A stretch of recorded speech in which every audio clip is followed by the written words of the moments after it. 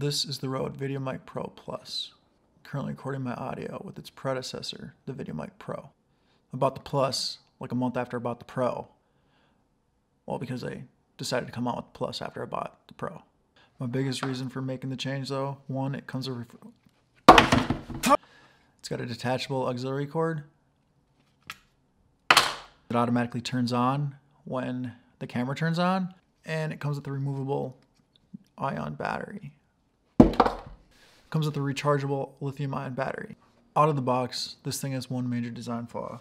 When you go to plug it in, if this was actually recognizing the rechargeable battery, it should be flashing a blue LED light, not a green one. So if we open it up and take a look inside, we'll see what's actually going on here.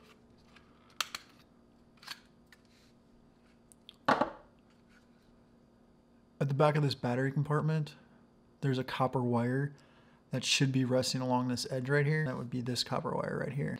What's actually happening with that copper wire is it's kind of just hanging out in the back. So then when you actually go to push in the battery, all it ends up doing is bending that copper wire. So the battery copper here is not actually making contact with the copper wire, so it's not actually charging.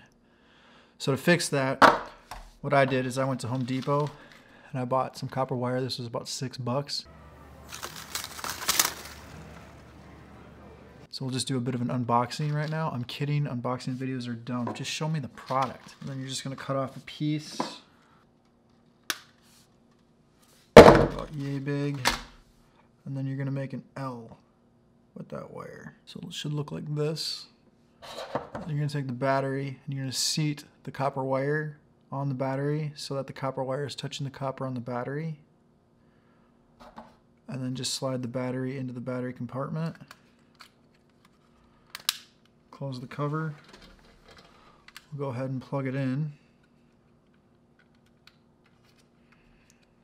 And now you can see that it's flashing a solid blue light. So it is recognizing the rechargeable battery. And there you go. You just MacGyvered that. Oh, look at that scar. Some of y'all thought I was joking about breaking my wrist. No, I broke it. Had a plate put in and everything.